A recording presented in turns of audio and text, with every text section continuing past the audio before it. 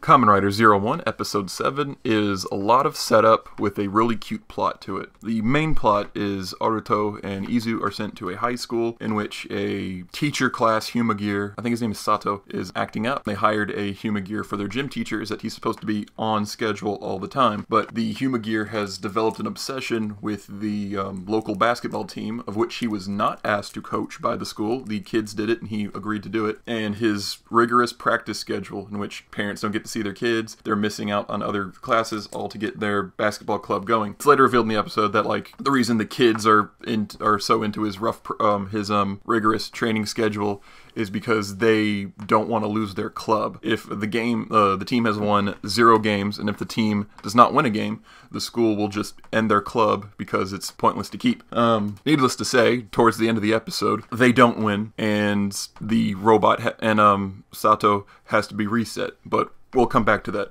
Going back to the beginning, a lot of the cutesy story was interrupted by Jin and his new assistant, Little Assassin. Little Assassin is a specially built Humagear. It uses the default male Hiden Enterprises model. This one has been specifically designed to learn from mistakes over time, according to Horobi. Horobi gives him to Jin. Jin goes fights. Before Little Assassin has a chance to become the Dodo Magia, he is frozen by the freezing bear progress key, showing that the Magia driver can only use Zetsume Rai's keys. It cannot use the power of a progress key, causing him to freeze, and then Ames kidnaps him, and everybody is just kind of perplexed why Yua would do that, because Yua's secretly evil, guys. Back to where the gym teacher loses and he's about to be reset. Something clicks in him and he achieves full sapience. He asks, why is he here? And he is here to train people to play basketball. And then Jin shows up, revealing what we all knew from the beginning. All the Humagear they have targeted or changed have achieved sapience in some way, and they are trying to use that critical thinking to end the human race. And also, it's kind of a unique thing in the android genre.